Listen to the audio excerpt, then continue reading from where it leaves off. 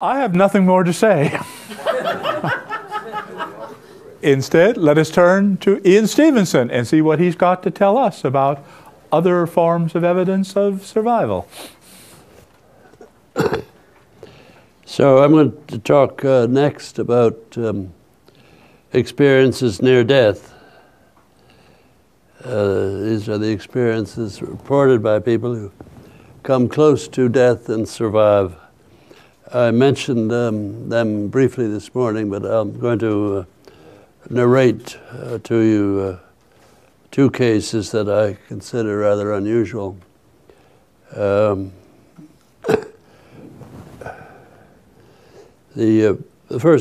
subject of the first case doesn't mind her name being used, and she's called Peggy, and she had an embolus. There's a clot of blood that broke off and went to her lungs just after she had given birth to a baby. And she found herself up at the ceiling looking down on a body of a woman who was on the floor of the hospital bed. And reflecting on this a bit, she discovered that it was her body. And there was then a great commotion of nurses running to and fro, and of course she was picked up and put back to bed and recovered. What was unusual about her case is that she remembered conversations between her husband, who had been hurriedly sent for, and the staff of the hospital. And she also remembered her doctor at the nurses' station, some, I would say, 75 feet away, and the doctor was just being told that Peggy had died. And he said, "Oh, that's terrible. She was such a good mother." And Peggy, after she recovered, tried to tell the doctors of the hospital about her experience. It was a hospital, as it happens, in Virginia, where I am better known than I am in Illinois. And the doctors whispered among themselves, wondering about her sanity and narrating this experience. And someone said, well, we should report her to Dr. Stevenson. They'd evidently heard about me that far south in Virginia. But they didn't do that. And it was only many years later that she reported her case to me herself. And I met her and reviewed her experience, which impressed me profoundly because of her ability to remember conversations that she could not have heard normally. Mostly, the patients who have these experiences speak about realms of which they could not have visited, heavenly realms, you might say. From their perspective, that's what they were and are. They've been there, they think, and they can't give any further details, but Peggy did. So she is, I think, an unusually memorable case. The second case I'd like to tell you about occurred to a Hungarian who was living in Switzerland, where I met and interviewed him. He had managed to escape from the Russians when they invaded Hungary, and I think it was 1956. And he got to Switzerland, where he was established himself successfully as an architect and city planner. He was taking a trip with a friend to attend a football match. It was quite some distance away, and the friend in a sports vehicle drove very rapidly. And then, to avoid a chain of oncoming army vehicles in what was obviously, or at least later obviously, a rather narrow road, he crashed. And my friend, as I may call him, Stefan, was thrown out of the car onto the pavement. And he was lying on the pavement, and the traffic, of course, halted. People got out of their cars and went over to look at the debris and at Stefan's inert body. He remembered later two of these spectators, you might say, and one of them was a man. He remembered them by listening to them from above, I should have said. One was a man who said, "Stupid fellow, reckless driver, just the type who'd get involved in a crash, didn't know what he was doing. Too bad for him." And then he walked off. The other memorable spectator was a woman who came over and looked at him and began to pray. And she had a little girl with her, and the girl was tugging and wanted to leave. And this woman said, no, we must stay and pray for him. We must pray for his soul. So she held the girl and prayed, and then they left. And somehow my friend Stefan, had learned from above the identities of these persons, their vehicles, and he was able to trace them. He traced the man and didn't say anything, just looked at him and came away. And then he traced the woman who was the owner of a small business, and the name of her business in the town where she lived in Italy was on the side of the vehicle, as many businesses have their name. And he traced her and sought her out. It was then some 5 years later, after the accident, and she introduced himself, and without giving any details, he said, "Do you remember an automobile accident of about 5 years ago?" And she said, "No, I don't remember that." Well, he said, "Don't you remember that you got out and prayed for the person who had been killed?" And she thought a little bit more and said, "Yes, that's right. I do remember that." And then he said, "I'm that man." And they both wept. That's the end of that case. I personally find it very moving, and again, it has evidence of paranormal perception.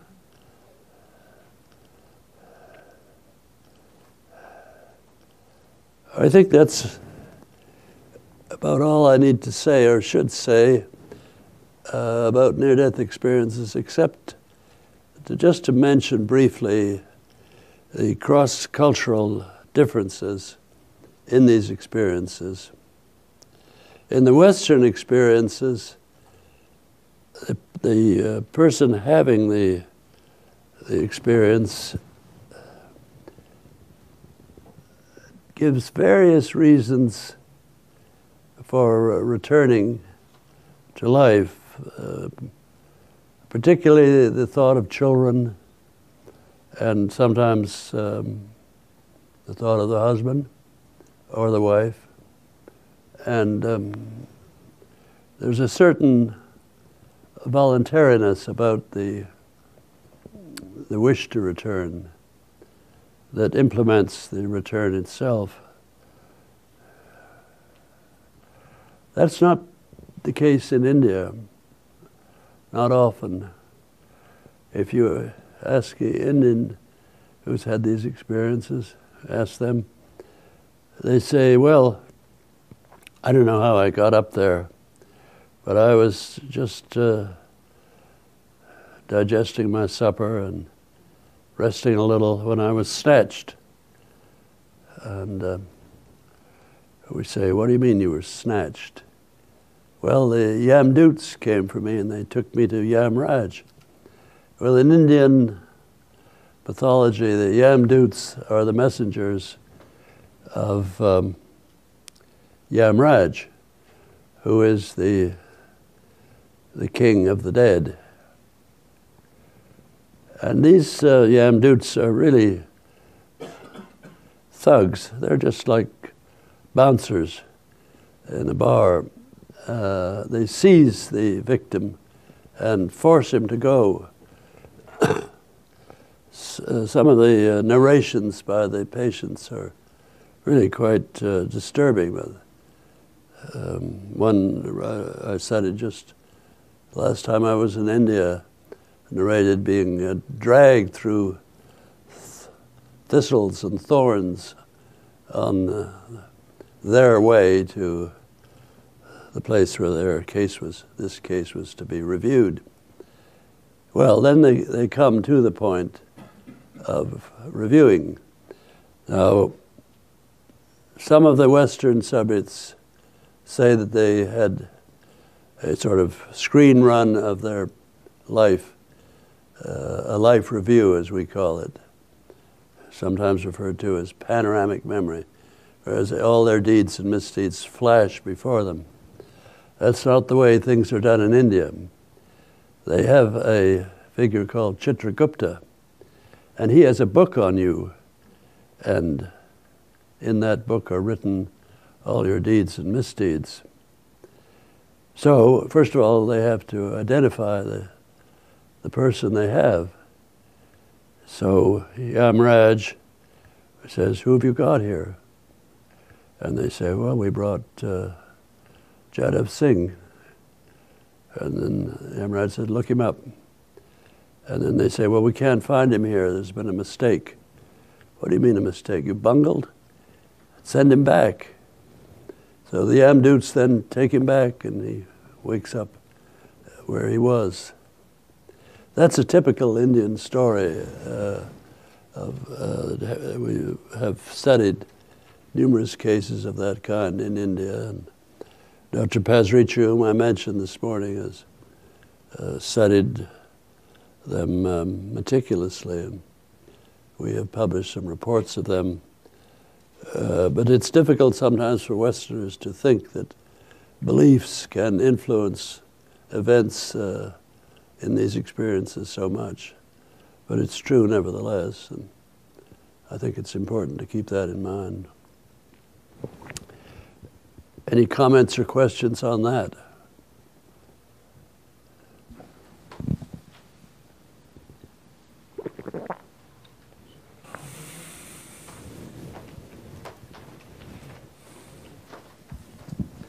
Yes, I recently read a book, or reread the book, Return from Tomorrow by Dr. George Ritchie, and he is in Virginia. He died in 1946, was clinically dead when he was in the military down in Texas, and he was taken supposedly by this consciousness through these different realms, and when he returned, the body was covered, and he recognized there was a hand with a ring, and that's where he went back into that particular body.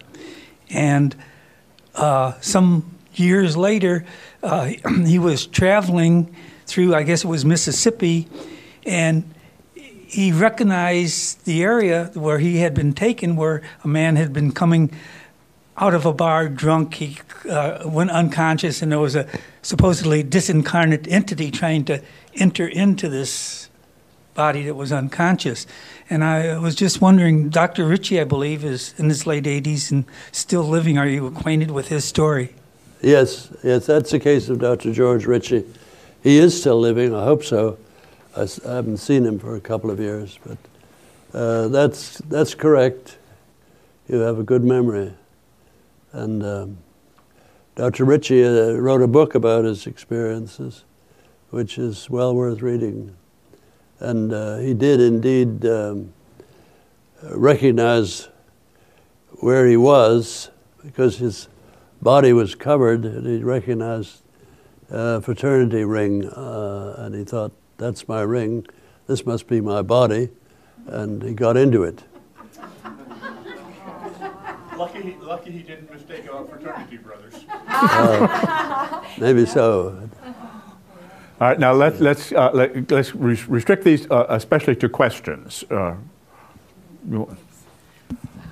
I'm wondering, in the case of the Indian, one of the Indian people who was dragged through the thistles and the thorns, when he came back, was there evidence of scratches on his body or any, was there actual evidence of being dragged or experiencing some type of wound from being dragged? Yes, the question is whether the Indian subjects have any marks on them after they come back. Yes, 2 or 3 of them have had burn marks and other signs, but that's rather rare. But there are cases like that. I have a question about the cross-cultural differences. You said that the Indian people would get up there and then be sent back. Were there any who actually had the experience of the life review like Westerners have had? Well, if I understand you correctly, the Indian life review is not conducted by the person himself. It's in the book. And Chitragupta has this registry in which everything that you've done and should have done or not done is recorded, including, of course, your name. And we call these cases a bureaucratic bungling because the Yamdutes have taken the wrong person and they have to send him back. And that's the principal motive, if you call that a motive for returning, that you hear from the Indian subjects.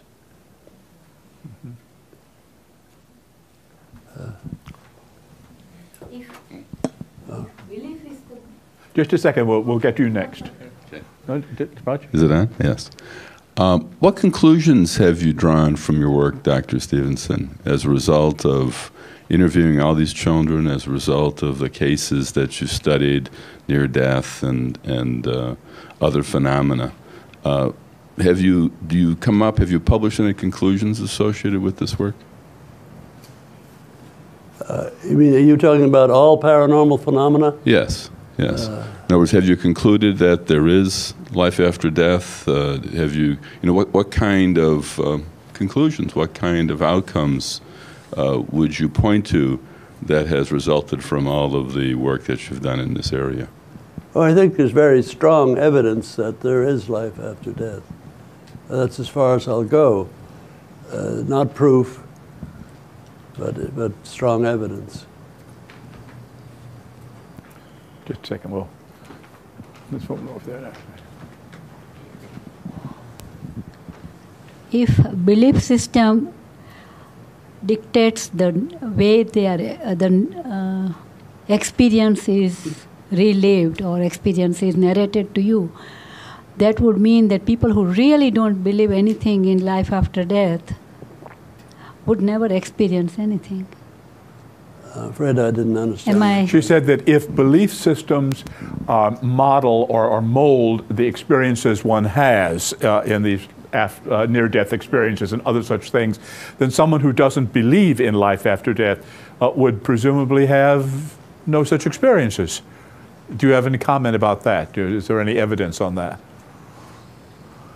Yes, I think there is evidence in that some of these persons, perhaps most of them, would say, well, I had a vague idea there was life after death, but I wasn't much impressed by what I saw until this happened to me. And so personal experiences can be very moving. Doctor, I was just wondering, since your approach is scientific, could you just briefly describe to us, I'm assuming because you refer to we every now and then when you are talking about your information that you gather, could you explain to us how your scientific process works? Do you take just interviews from people and then go back and interview them maybe 2 or 3 years later to see if their stories are the same, to verify your data? How is your process? How do you go about collecting this information? Could you briefly talk about that?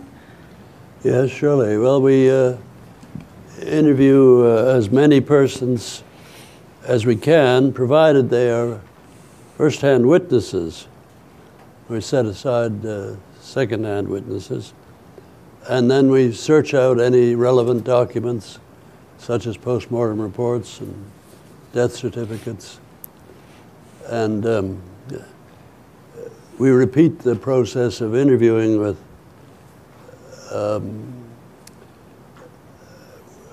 persons who are in a position to verify what the percipient has said. For example, I interviewed Peggy Razzo's husband with regard to conversations that he had outside the door of her bedroom, questioning whether she might, while perhaps still lying on the floor of the bedroom, have heard what her husband was saying outside. They were talking. They said they were talking, and I had at one time, and I guess I still have, but I couldn't put my hands on it, a slide showing Peggy's room.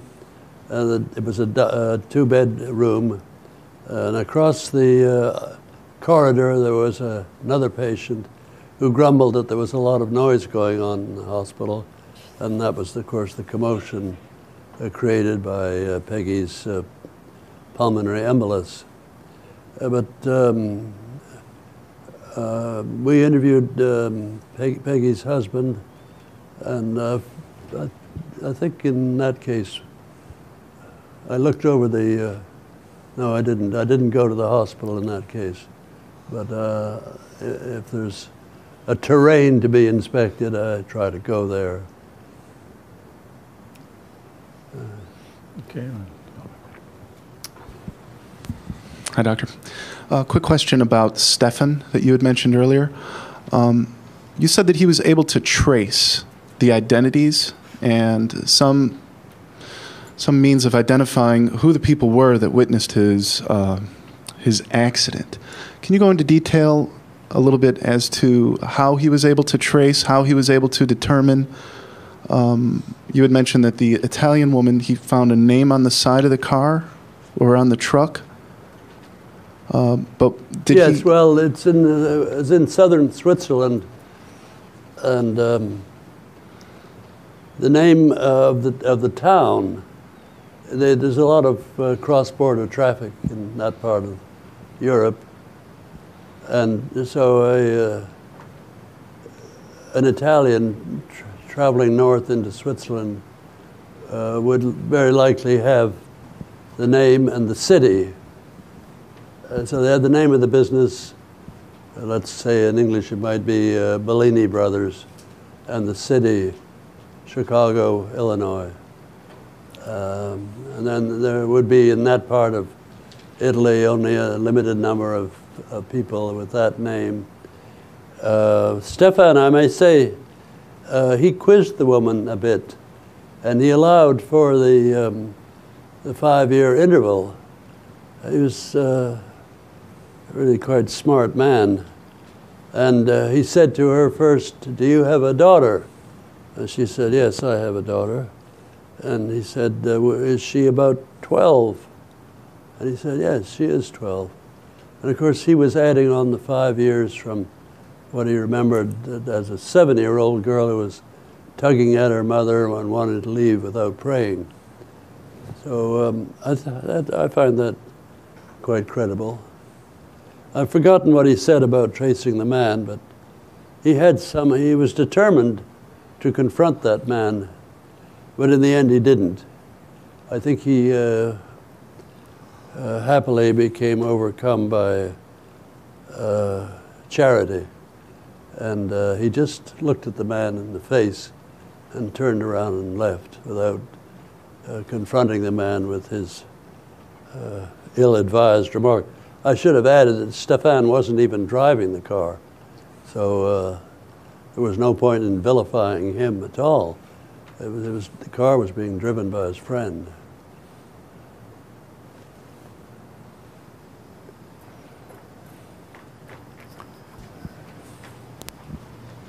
You had mentioned at one point offhandedly that you were better known in Virginia than you were in Illinois, and you had also mentioned earlier that many times people were discouraged about talking about their experiences, so perhaps there are an enormous number of experiences that are not shared, explained, or explored because of that reluctance to expose belief or suggestion in paranormal.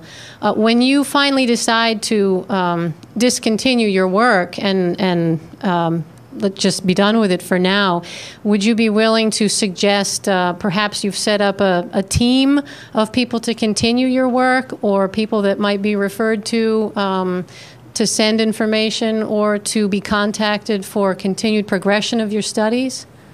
Yeah, well, we have the, more than the embryo, the fetus of a team.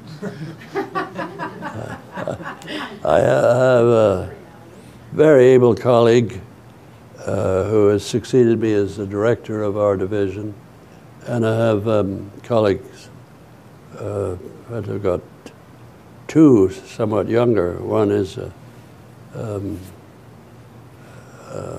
woman, a lady, I should say, who walked into my office in 1978 and said, "Would you like a volunteer?" And I said, "Well, maybe so. And what can you do?" And anyway, to shorten the story, she came on as a research assistant. And after a while, I said, "Look, I'm not physically immortal. You ought to continue your higher education." And so with some help, she went to Edinburgh and earned a doctorate there. So she's there. And so we have, and I have Dr. Jim Tucker, who is a child psychiatrist. So there are three very able people. You call that a team? It's certainly the beginning, and they're good people. Yes, I was wondering about continuing the research. I was just wondering if there are any organizations out there now doing that. I know in Virginia they had the ARE, Association for Research and Enlightenment. They were investigating some of the material that Edgar Cayce had given on past life, and supposedly some documentation was developed where they related previous lives to people that we're living now, went to cemeteries or whatever. But I was just wondering if you're acquainted with that, sir. Yeah, I'm acquainted with that, and I think it's a pity that Edgar Cayce wasn't investigated during his lifetime, but I don't think that's feasible now. It's too bad. Well, we seem to have run through questions on this topic. Shall we go on to another? Okay. So,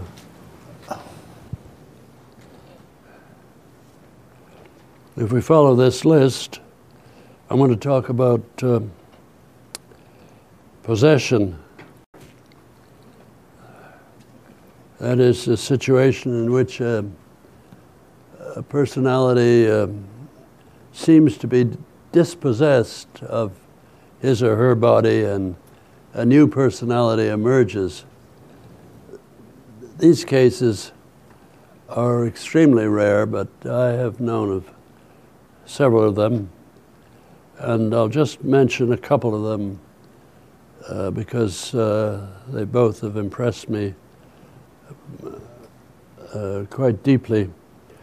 One is a case of Jasbir, a boy of northern India, who apparently died of smallpox at the age of about 3.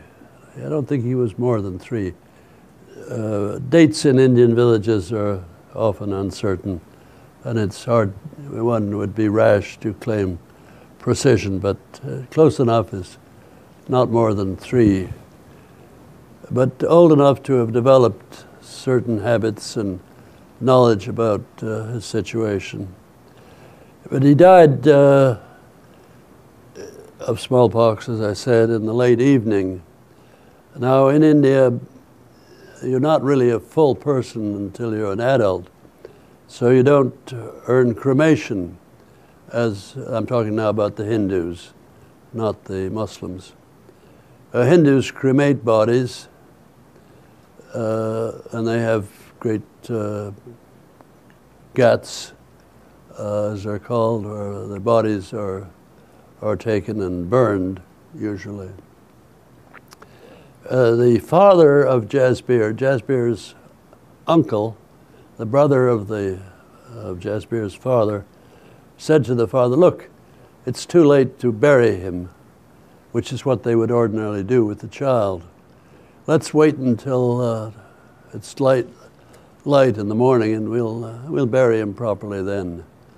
So the father agreed to that, but he hadn't overcome at all his grief over the death of this child, and he stood or sat all night long by the body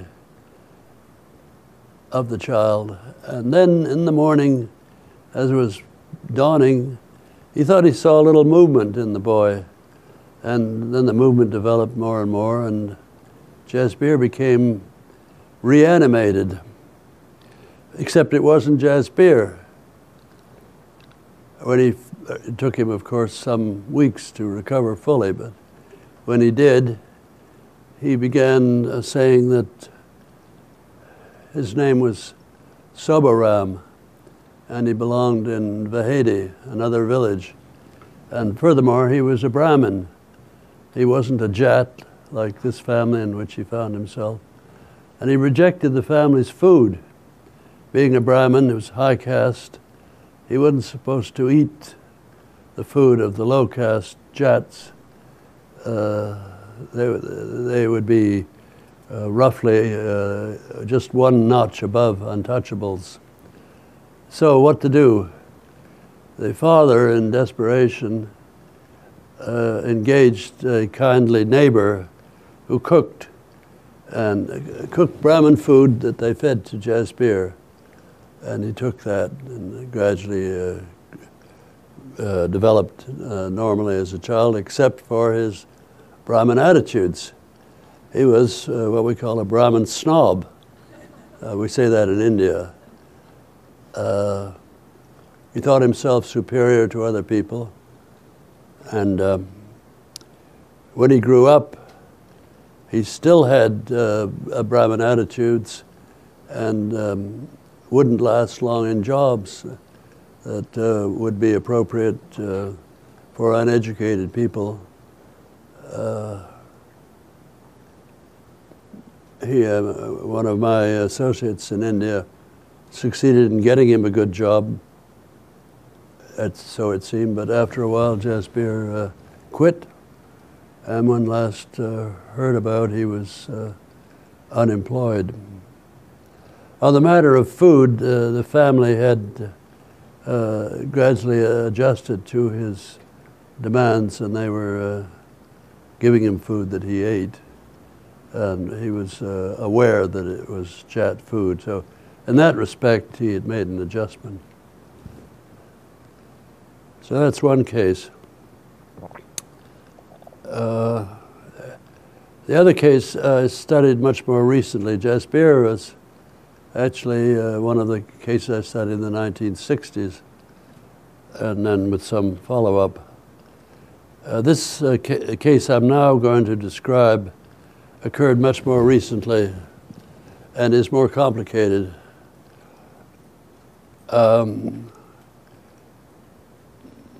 The subject is and was a young woman who had, I guess you'd have to say, some kind of seizures or trances in which she seemed to become possessed by, among other persons, an Indian goddess at one stage. These would just last a few days and then pass off. And then one day she said, well, I'm going to die, and predicted that X days from then she would die. And the X days passed, and she became ill, and then she became weaker and weaker, and then she ostensibly died. And they were getting ready to bury her. She would have been buried according to the Hindu customs. She would have been cremated. I said I misled you by saying they were putting her down. They put the body down of the dying person so that the person will die close to Mother India. But then later they'll take the body, when they're sure about the death, they will take the body and cremate it. But to go back to Sumitra, that's her name, they were getting ready for her funeral, you might say. And I think they had actually put her body down. At any rate, they were sure that she wasn't breathing. And then she became reanimated, and she said that her name was Shiva, not Sumitra. And she said she came from a place called Dibyapur, and she'd been killed by her in-laws. Hit over the head with a brick. She gave enough details so that it was possible to trace a young woman called Shiva who had, according to the in-laws, committed suicide. Her body was found on the railway tracks. That's distressingly common in India, railway accidents. And then you can simulate suicide sometimes by putting a murdered body on the tracks and then alleging later that it's been run over by a train. The father of Shiva, who was a reasonably educated person, heard about Sumitra's change and went to see her, taking with him a photograph album. And Sumitra and the personality of Shiva then recognized all the people in the photographs. And then they took her to the place where this family lived, and here again she was able to recognize living people. Her mother, that is Shiva's mother, tried to hide in the house, and Shiva searched through the house and finally came to the presumably hidden mother and greeted her as her mother.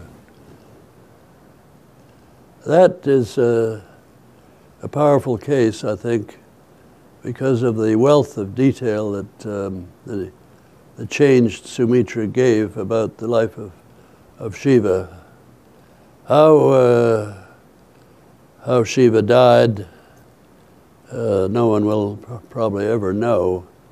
That she was killed seems a possibility, however. When I last tried to see Sumitra, it was 1998, when Tom Schroeder was with me. Some of you might have heard of Tom Schroeder's book. He is a prominent journalist in Washington, now one of the editors of the Washington Post. And he accompanied me on 2 field trips to Lebanon and India. When we got to Sumitra's village, which, by the way, is not an easy thing to do in the first place. It's in a very remote area of northern India. Sumitra wasn't there. Dr. Pasricha, who was with me, thought that she was in the house hiding and the family didn't want to bring her out. I don't know whether that's true or not, but we were unable to see Sumitra, and so I have no full follow-up in her case.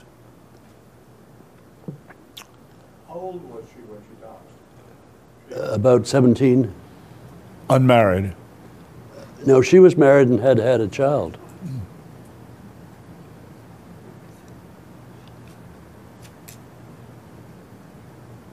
Or I stun you all with that history? No questions? Yeah. Did she ever return to Sumitra, or you don't know? Is that what you're saying by the follow-up? Well, there was one account that on one day there'd been a reversal. That Sumitra had come back and then gone again. Mm-hmm. But I'm not sure about that. I just don't and in know. the case of the little boy, how would you qualify, what makes you qualify that as a case of possession as opposed to potentially a 3-year-old boy who, after a near-death experience, perhaps remembers a previous life and identifies with it?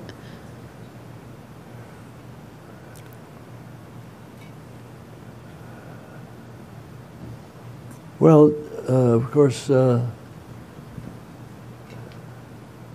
are similarities, but the Shiva personality was vividly different from the Sumitra that the family had known.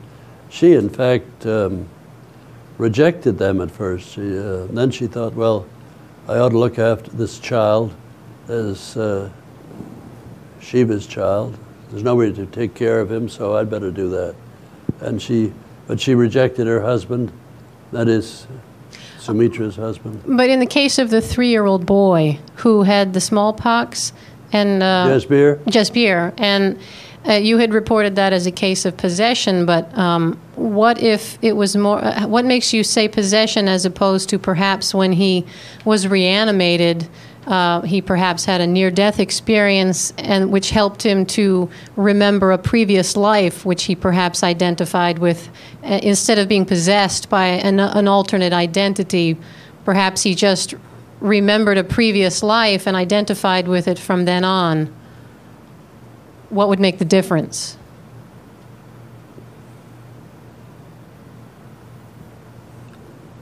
I think I need to think about that because it is somewhat difficult, but the new Jasbir, let's say Jasbir 2, refused the family's food and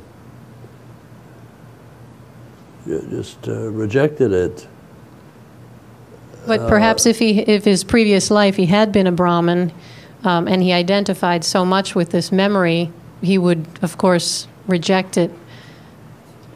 Yes, you're quite right. That is indeed the case. And I was just thinking about another case in northern India, not very far from where Jasbir lives, in which the subject claimed to have been a Brahmin. And he made a terrible nuisance of himself by his Brahmin snobbery. His father was a lawyer, but of the Kayas caste. And the father, very properly, I think, made notes of his child's behavior and eventually went to the other city where his child said he should be. What time do you want to break? So a Jasbir case might fit into that group. Yeah. Mediumship for half an hour and dreams for half an hour, so he covers his topic. Well, shall we are we done on this topic? We have a question from the webcast. All right. And this is again from Brian James from Atlanta. And he says that, I know that William Roll, R-O-L-L, professor of psychology, state at State University of West Georgia, has been cataloging a vast amount of near-death experiences. Have you had a chance to look over those, and have you seen, if you have you seen any amazing similarities or any vast differences in perspective of his work in comparison to your work? What's the name? William Roll. Has he published anything? It doesn't say that he's published anything, but he's been cataloging the near-death experiences via the American Society for Cyclical Research. Cyclical. I don't see how we can make any comparison unless we can see data. And if he hasn't published, then we've lost that opportunity. We have about 700 cases in our files, and we grew gradually publishing reports about them.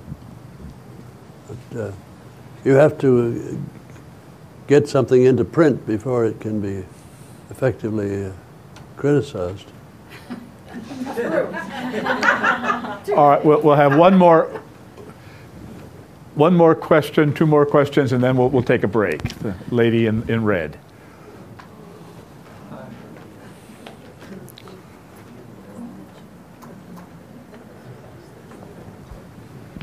Thank you.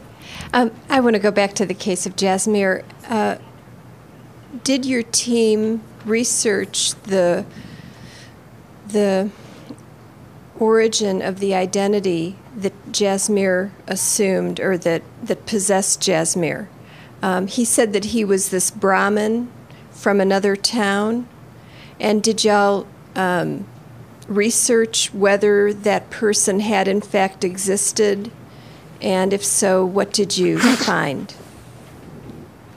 Is my question clear? I didn't. Were you able to, in the case of Jasbir, were you able to find out anything about the apparently possessing personality? In Jasbir's case? Yes. Oh, yes. We went to the other village and interviewed Sobaram's family and verified the statement that Sobaram had made. He said he'd been coming back from a wedding and had fallen off a cart and apparently must have fallen head first and then died of brain injury. And everything that Jasbir said about Sobaram proved to be correct. Okay, so then in effect that would negate the possibility of Jasmir having had a near-death experience and remembered a previous life. All the evidence indicates that he actually was possessed by the personality of this other deceased person. Well, if I understand you, you're agreeing with me to bracket this under the heading of possession. Yeah. Right. Yeah. I was partly responding to the question that the other person had as to whether I think we need might to have been an NDE. move on to get at. Was there another question? One more.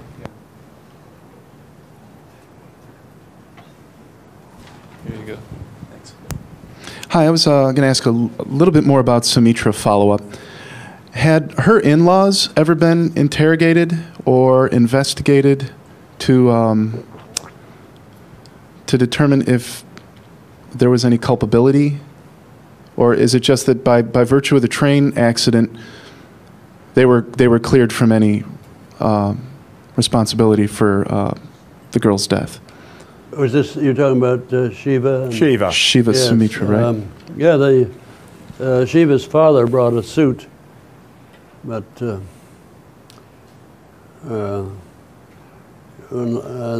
family said she'd committed suicide, and Shiva's father was dissatisfied with that. And I'm not a forensic pathologist, but I must say I think it's unlikely that she committed suicide. Her body was not in any way mutilated. It just was lying on the tracks, and two trains had passed during the night. They would surely, if they'd run over her, they would have mangled her.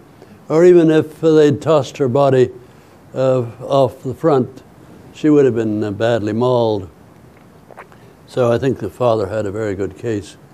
But of course, the law proceeds slowly, as you know, or should know. And the case was still pending. Probably is still in the Indian courts. Indian courts are just about like ours. All right, let's take a little break now. If you all would come back in 10 minutes, we'll go on to dreams and mediumship. Thank you very much.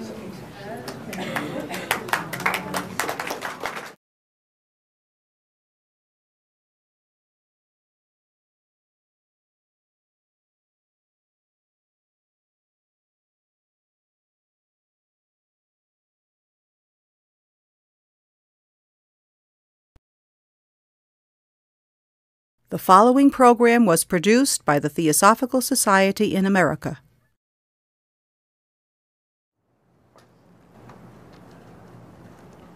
I'm going to talk next then about mediumship and illustrate it with 2 or 3 cases that I consider valid. The first one is an exceedingly simple but I think rather telling case of it goes back to the First World War. Among the effects, now let me start over again. A letter from a soldier killed in the trenches to his family said, "Give my pearl tie pin to," and then he named a girl whom I intended to marry. And the family didn't know the girl and didn't have her address. So they were unable to do anything about the pearl tie pin. And not even that, but they didn't even know that he had a pearl tie pin. But eventually,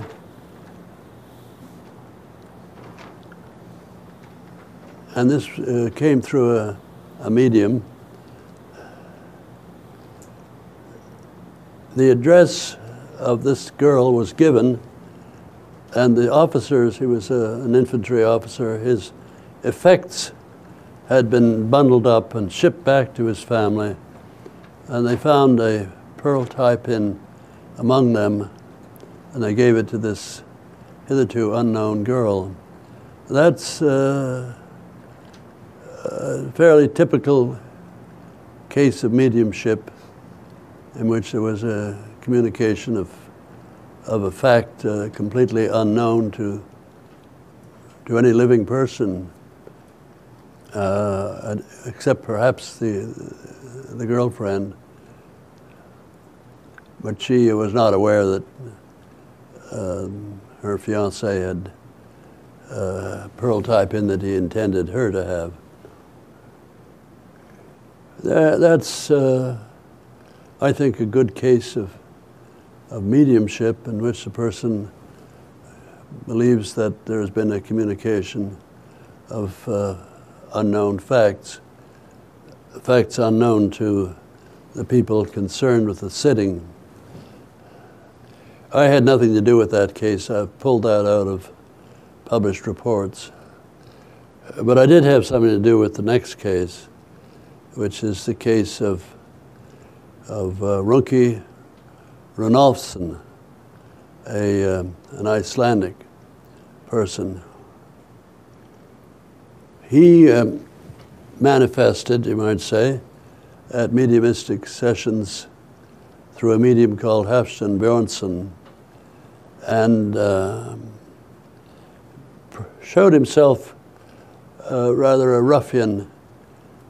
He, first of all, wanted snuff and tobacco and alcohol, all of which were unfamiliar to the medium. And then he complained about his leg and said he wanted his leg. And the people attending the sitting knew nothing about the leg. He at first refused to give his name. I wouldn't say who he was. He said, it doesn't matter who I am, just find my leg. And this went on for, I think, several years. And finally they said, well, we're not going to have any more to do with you unless you tell us who you were and what you need.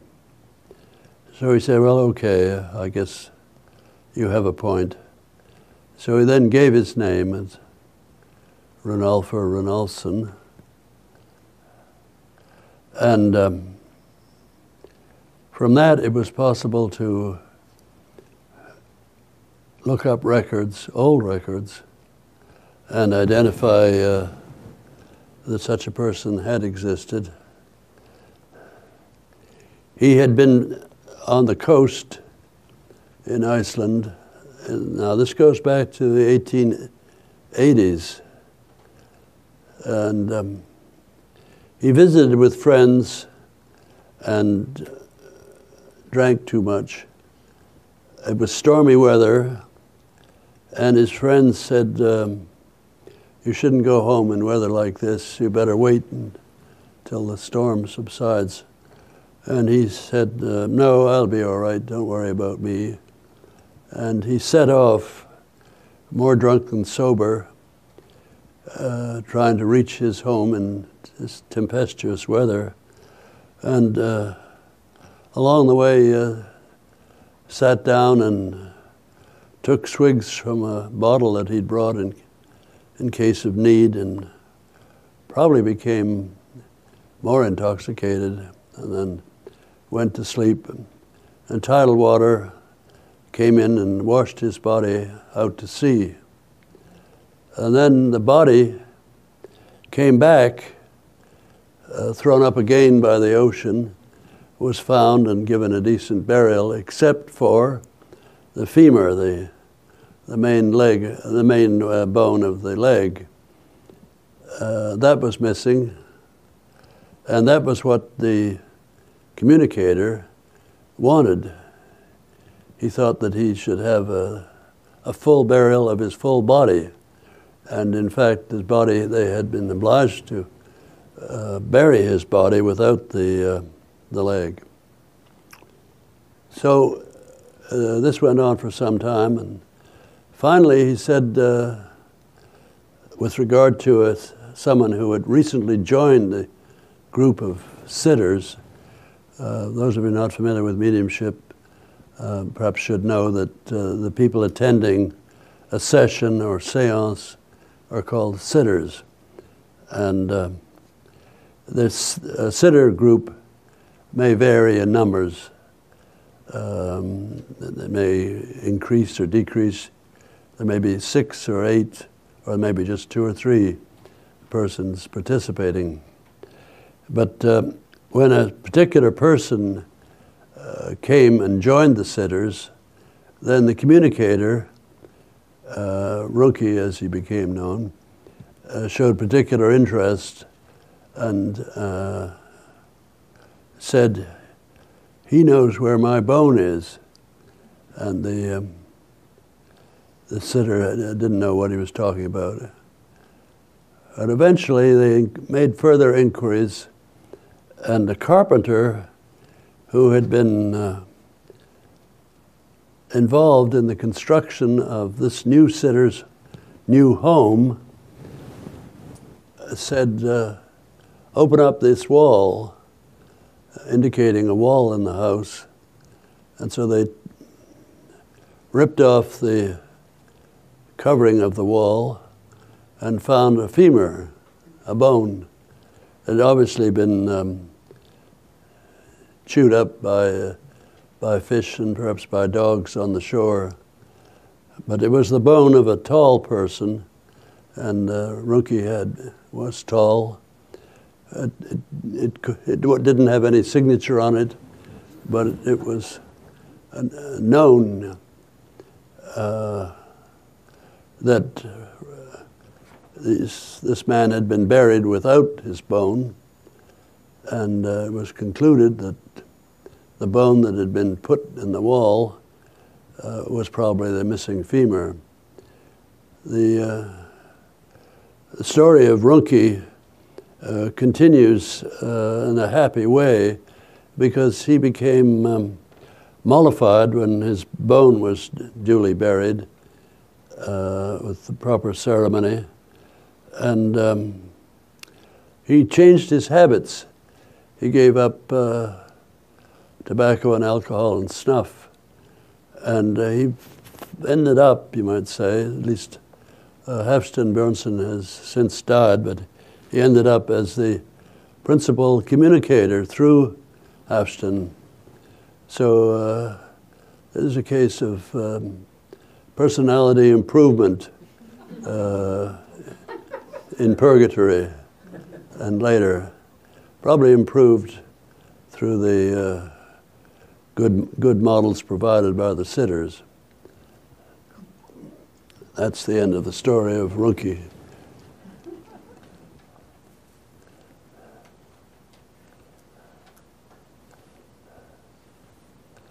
Well, shall I tell one dream story? Do you want any questions? I didn't see any, were there? Any questions? Oh, sorry. I think we weren't quite sure. We have a question over here.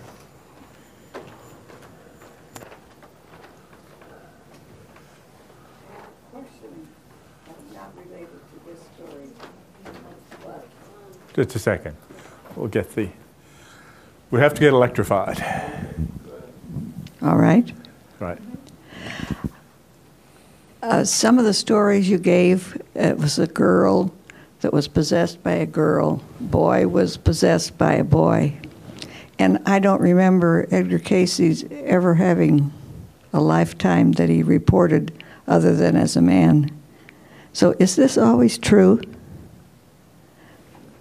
That you don't reincarnate as a different sex? No, not if you accept the evidence of the cases. There are many cases of what we call the sex change type, especially in Burma, Myanmar as it's now called. One of the first cases I studied in Sri Lanka was of the sex change case, the sex change type, I mean. And she remembered the previous life of a boy who'd been a girlish boy and who talked about rebirth, as Buddhists often do, and speculated that, even expressed half-heartedly the wish that if he were to reincarnate, he would be a boy. He would be a girl. And this child, Nanatilaka, was quite boyish in her habits and attitudes. Her story isn't, her case isn't finished. I have an assistant in Sri Lanka who has got the marvelous habit of following some of these cases into adulthood. And there are stories to tell about that, but I'll just mention that Nanatilaka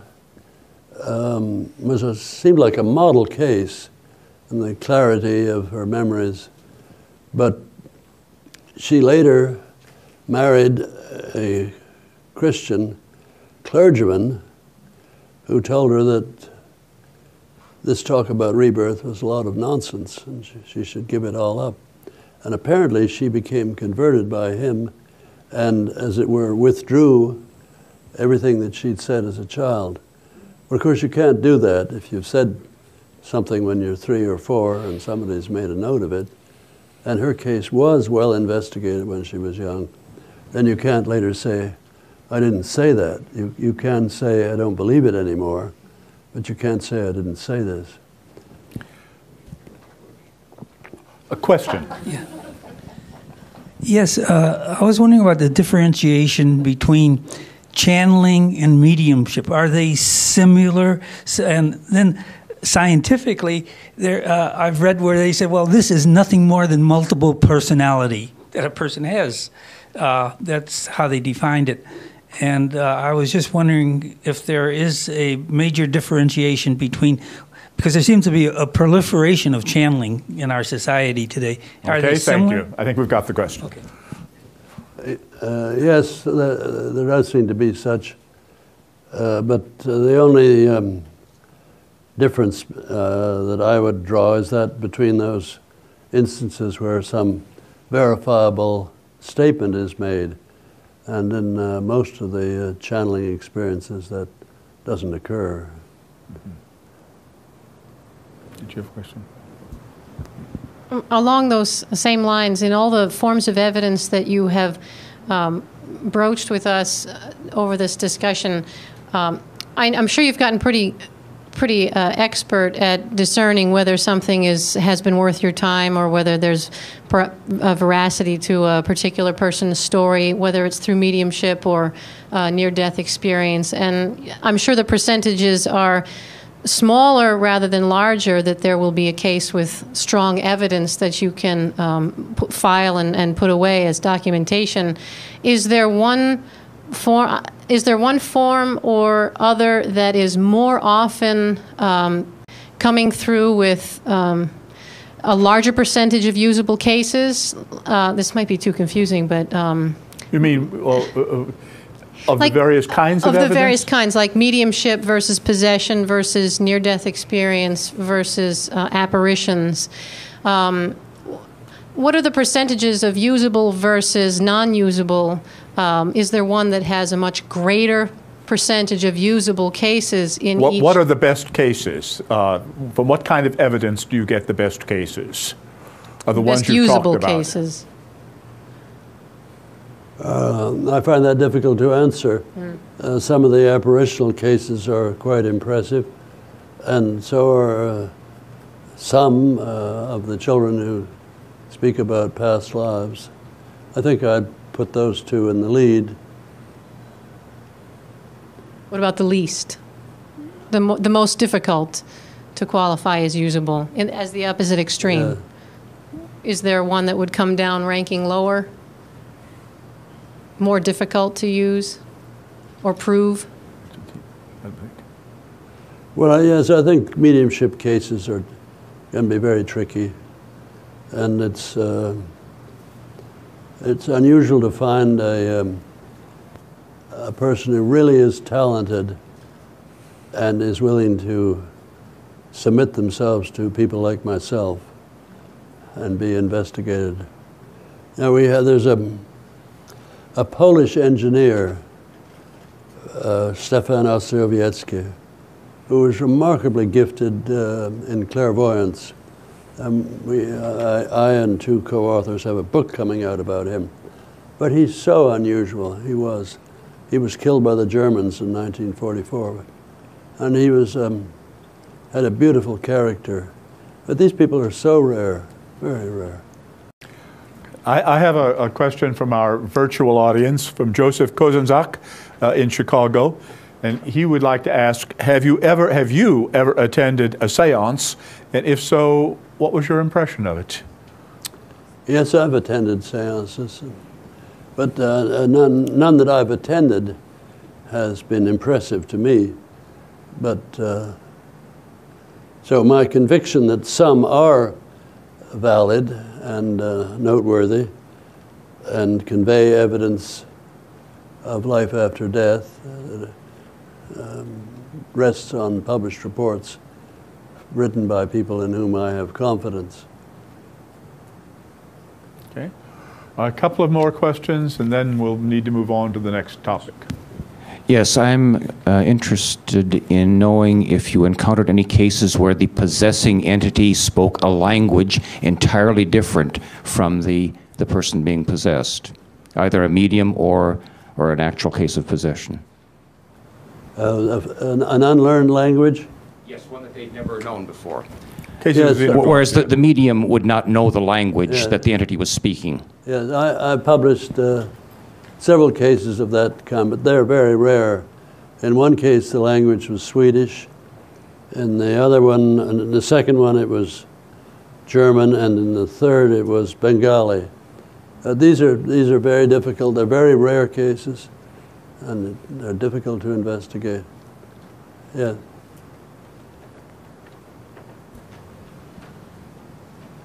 Thanks. I'm just curious, in all your research, have you ever encountered any extraterrestrial whatever? No. Okay, thank you. One last question, and then we'll go on to the next topic. I'd like to go back to the femur. I find it interesting that this discarnate was so obsessed with his body in that state, and I would have thought he would have just been glad to get rid of it. And in a sense, he was still attached to his own body, even though he was on the other side. Could you comment on that? That's true. It was, he was, I would say, abnormally attached. But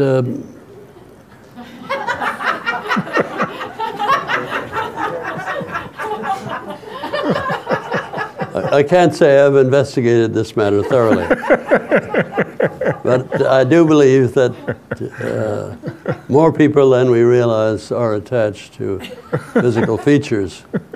And especially, I think, in a profoundly Christian community such as the Lutherans of Iceland are, it's very important to be fully buried entirely. How do you get resurrected otherwise? Well, that may have a bearing on it. Yeah. Okay, shall we go on to dreams then? Dreams that contain anything paranormal are frequently reported, but ones of value seem to me to be very rare. This one, or rather a series of dreams, occurred to a colleague of mine at the University of Virginia. I won't identify him further, but he had a series of dreams some years after his father's death, in which his father seemed to be coming out of his coffin and walking toward him. He had several of these dreams over a period of some weeks. He would writhe on the floor of his bedroom, and his wife would say he was on the floor partly because of some ailment in his back, but he would be ordinarily sleeping peacefully, but he was observed by his wife to be moaning and groaning and writhing and tossing around on the floor. So she asked him, what's the trouble? Why are you doing this? And he put her off and didn't say anything about the dreams. And then here I have to fill in background. This family are Christians, ultimately through Kenya. They are Roman Catholics of Goa. Those of you who remember your history of the European colonies will know that Portugal for a long time controlled Goa, which was, after independence, was taken over by India. So the letter came from the subject's sister-in-law to his wife, and she was saying in the letter, she said, what about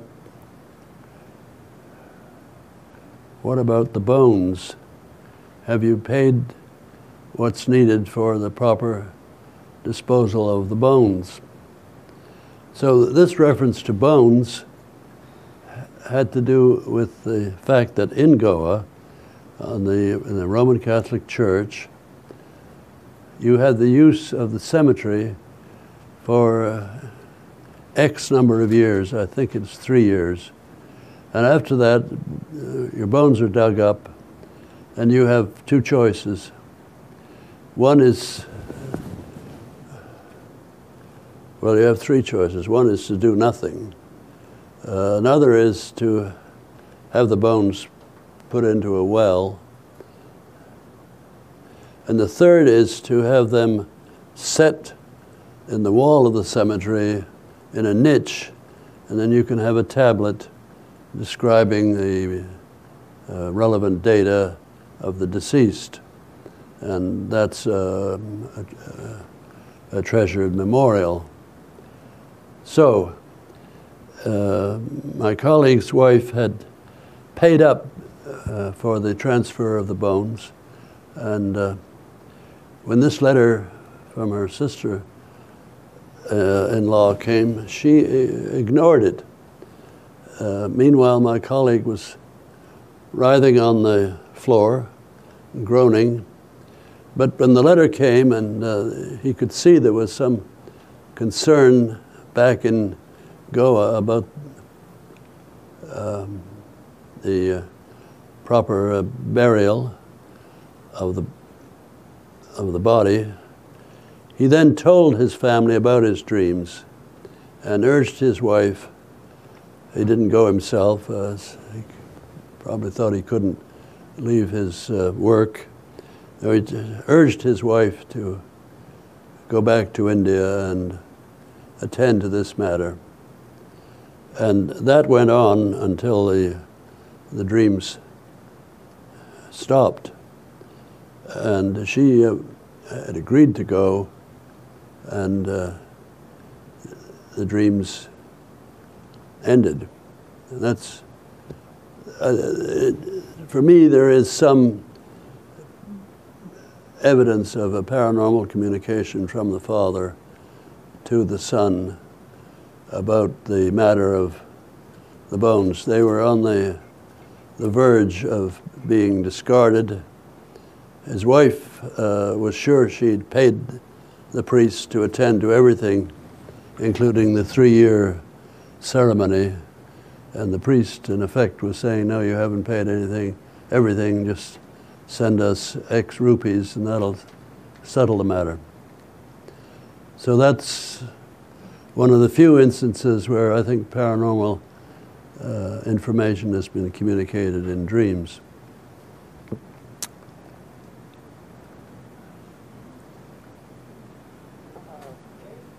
Any questions about dreams? We have one in the back.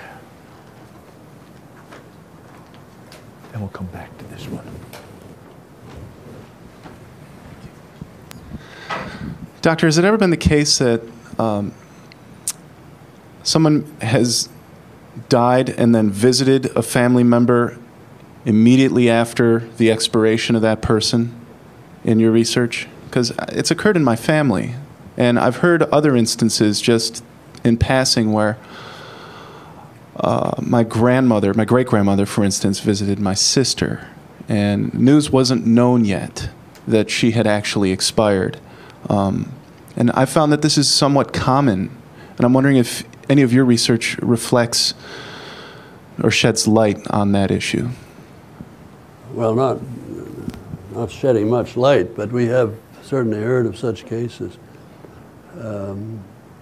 in which in fact, I mentioned this morning a case of the man called Will, who manifested to a dying woman, and none of the people around her had ever heard of Will, although Will was living in another continent and unknown to the immediate members of the dying person's family. And the interval there was just a few days when that was looked into. Okay. We have, I think, a web question. Yeah. That's fine. Yes, to get our website, you have to go to the University of Virginia, and then you go to the you see, I'm so technologically backward.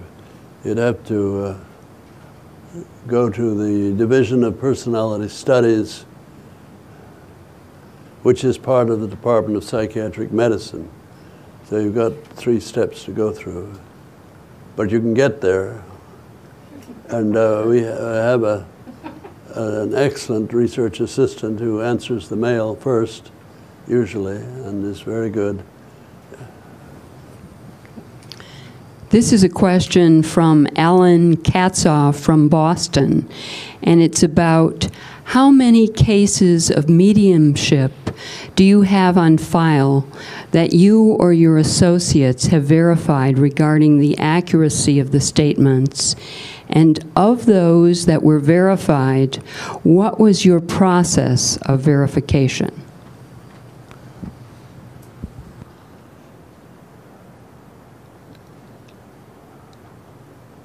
We don't have abundant files of mediumship.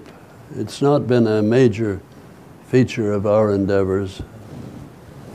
And I don't think that I could say that I personally, I did participate to some extent in the case of Runke, but we don't have a box full, let alone a cabinet full of verified cases through mediumship.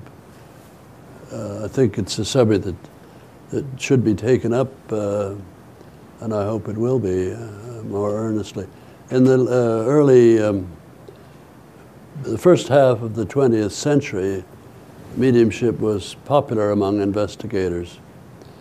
But the present generation of investigators have shown little interest in it, which I think is regrettable.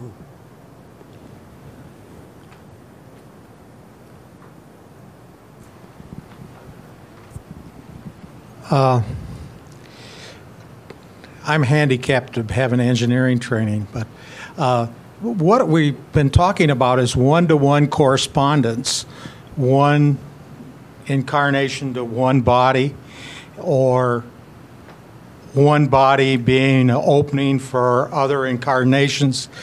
Have you ever come across where there's one body that has 2 incarnations or more? Say, I know that some multiple personalities have maybe 5 pair of glasses and they're all different. I was just wondering if you've come across that sort of thing. No, I have come across instances in which subject, well, there may be 2 or even 3 or 4 candidates to have been the same person. This occurs particularly among the tribes in northwest North America, such as the Tlingit. It also occurs in parts of West Africa, say among the Igbo. And they certainly pose difficulties for the investigator. The person whose life is allegedly remembered by these several persons is nearly always a notable person. And so there would be some prestige attached to verified memories of that person's life. It might be, say, a chief, or tribal leader, or otherwise notable.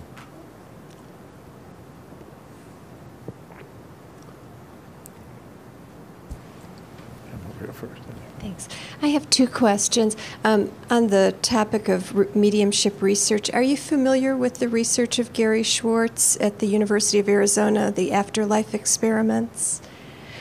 Yes, yes I am. And I'm curious about your assessment of his research on mediums.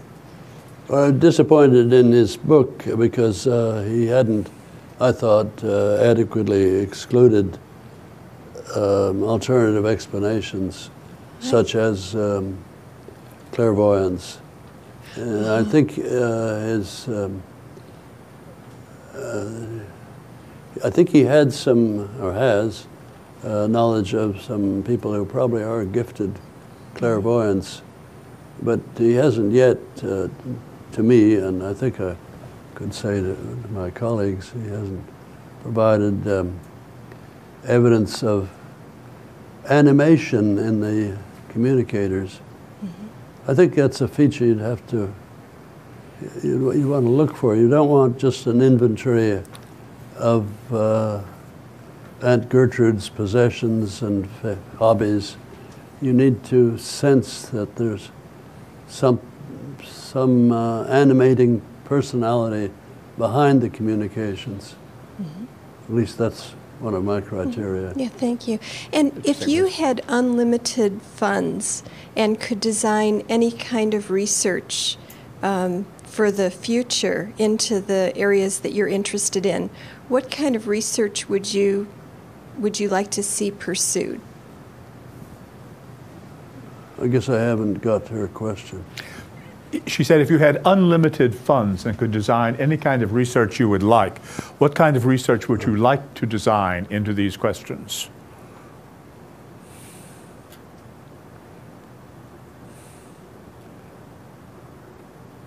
Well, I think I would, how much money do I have? Unlimited. Anyway, I think I'd pour it into the cases with birth defects and birthmarks or skin anomalies. And especially where we could obtain postmortem reports. If I'm correct in thinking that some birthmarks derive from previous lives and some birth defects also, I think that's important information for physicians. I think medical people should know that that's a possibility as a cause of birth defects. Parents, at least in the West, are very troubled if the baby isn't normal, and they search for some explanation.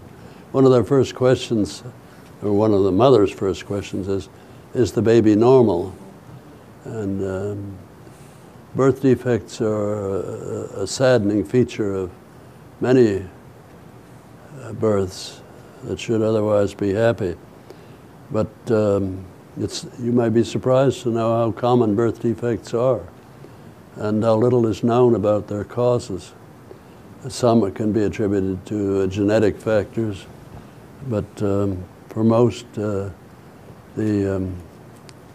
pediatrician just has to shake his head. He doesn't know.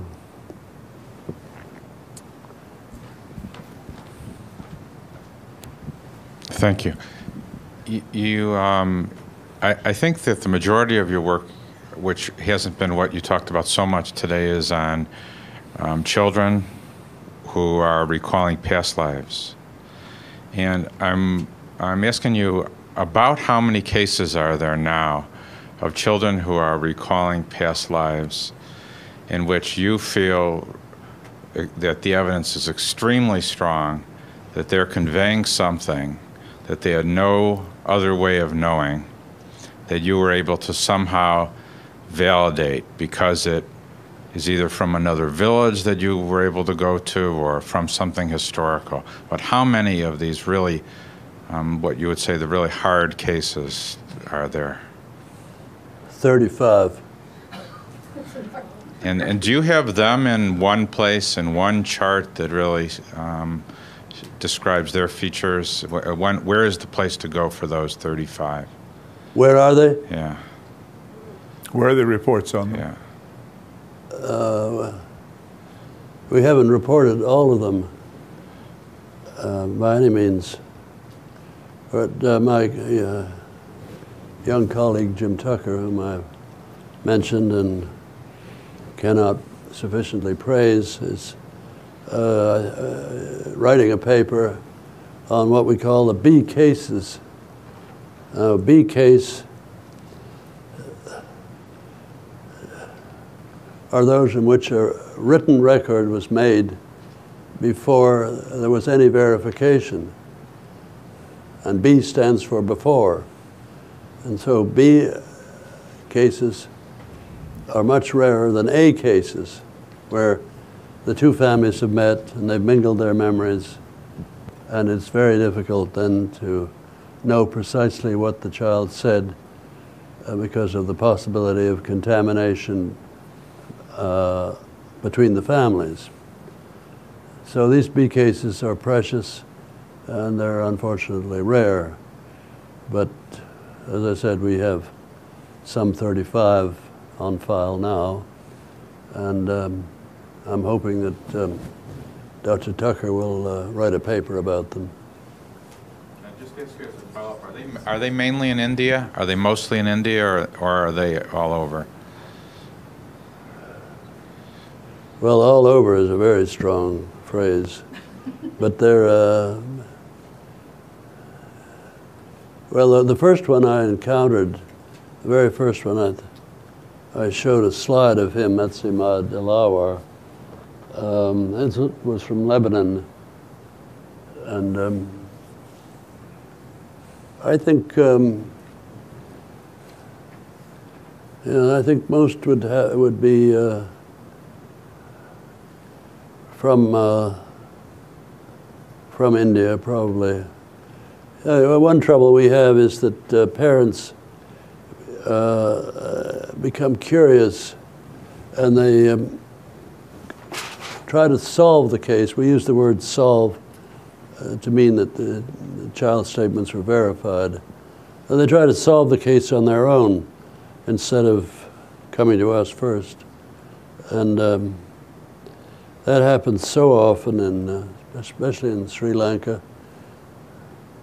I wish I had all the time back that I spent in Sri Lanka trying to pursue children, the person about whom the child in Sri Lanka is speaking, because they're like American children to some extent. They don't give enough verifiable details.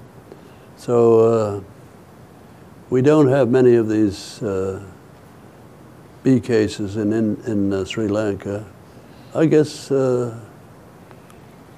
one of the things Dr. Tucker will certainly describe, but I think most of them probably are from India. We may have a few from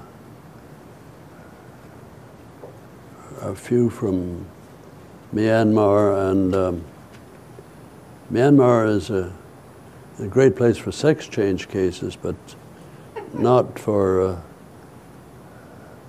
the kind of B case that we would like to see more often. But Thailand has interesting cases. If I still have money left,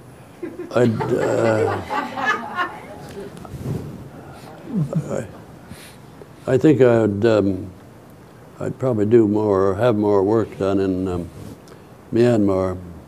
There are fascinating cases in Myanmar of children who say they were Japanese soldiers killed during World War II. And they are loaded with Japanese traits. They grumble about the climate. They don't like the food, it's too spicy. They have a tendency to violence and are often cruel to their playmates. They slap faces of the playmates. Now, the Japanese soldiers, if they were annoyed by a villager, they would get their faces slapped. It was a Japanese discipline that's totally unknown among Burmese people. But these children I'm talking about will do this with their playmates. More money should be spent on them. With respect to the number of cases, one might remember a saying of William James. To prove that not all crows are black, it is necessary to find only one white crow.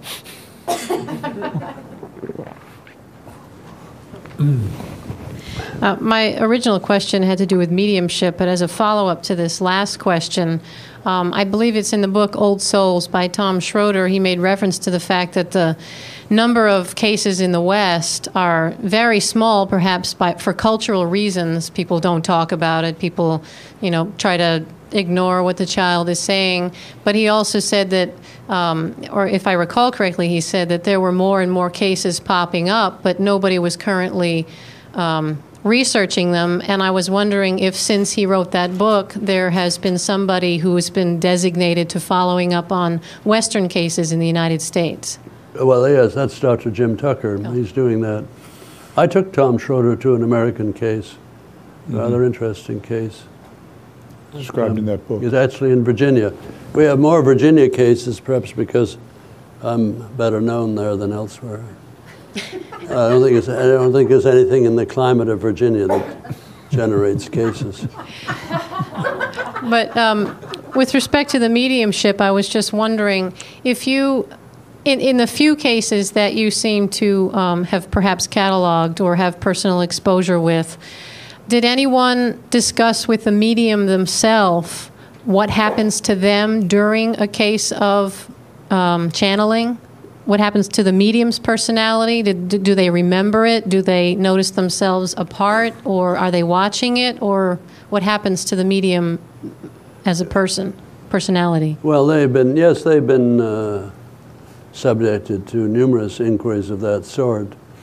Most of them during the communications are out of touch. They're in what we would call a trance state. And they claim or state later that they don't remember anything of what went on between the lights going off and coming back on again. They're just totally amnesic for that. I can't now think of any medium who has claimed to be aware of the goings-on in the session while they were ostensibly entranced.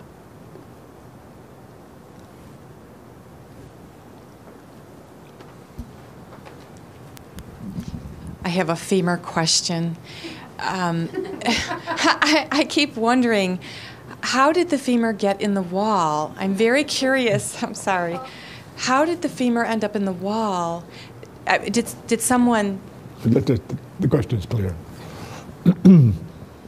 How did what? How did the femur end up in the wall? From the story of the fellow who was so concerned about getting his leg buried. It was just in the way of the builder, and he thought, we don't know who this belongs to, and we've got to get rid of it somehow. I'll just put it here, and he built it into the wall. There was nothing deliberately sacrilegious about that.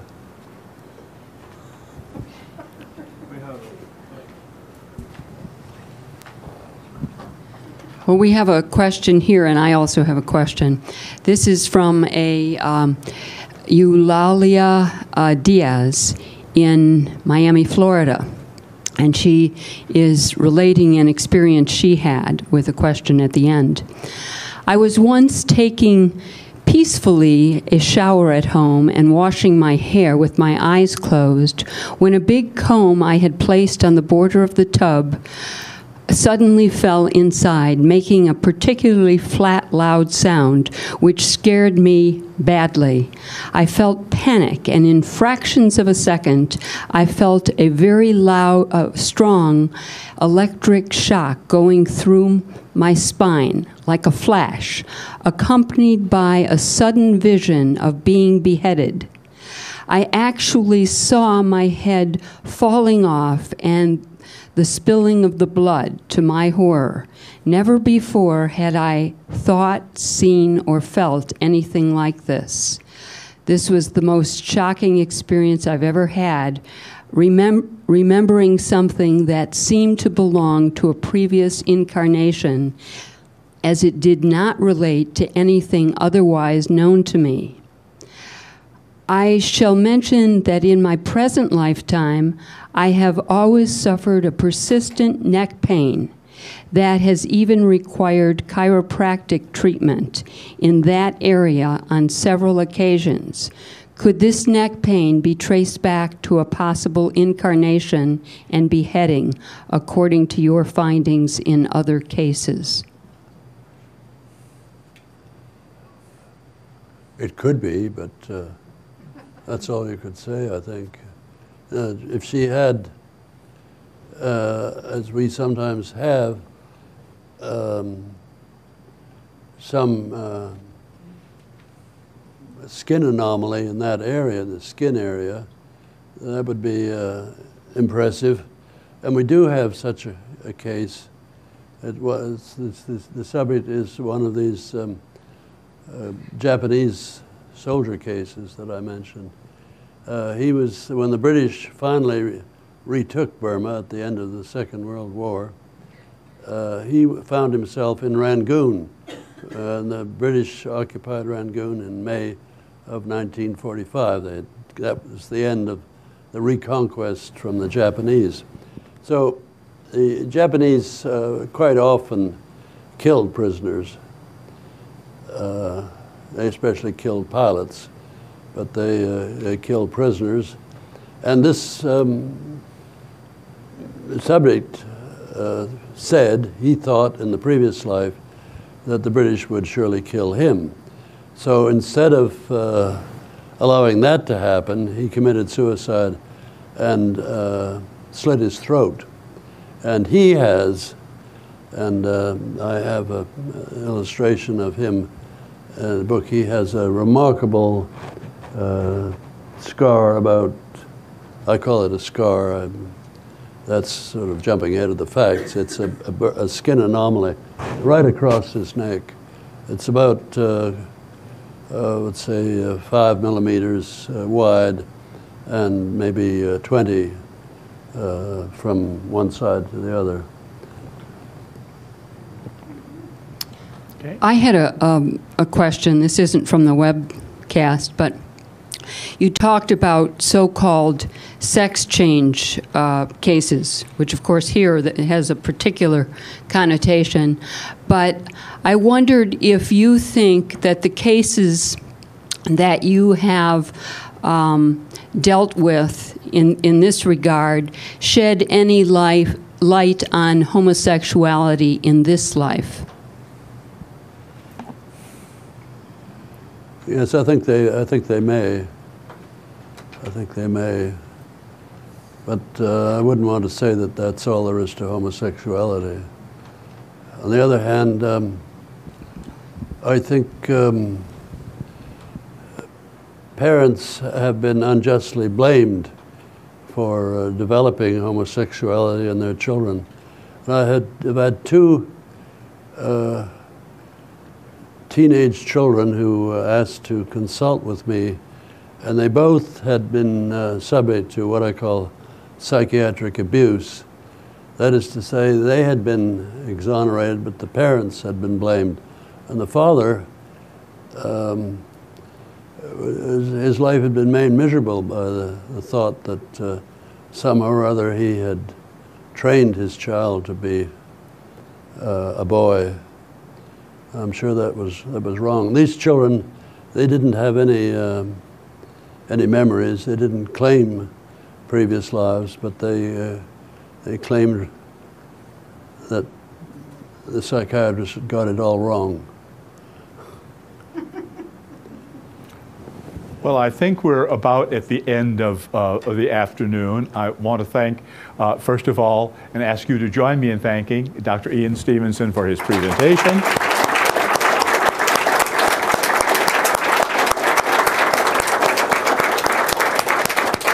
And then we want to thank all of you for being here, and I want to close with a little quotation from the English playwright J.B. Priestley, who once remarked that all of us are living a fairy tale of our own creation. I hope yours ends with a catastrophe. Thank you, ladies and gentlemen.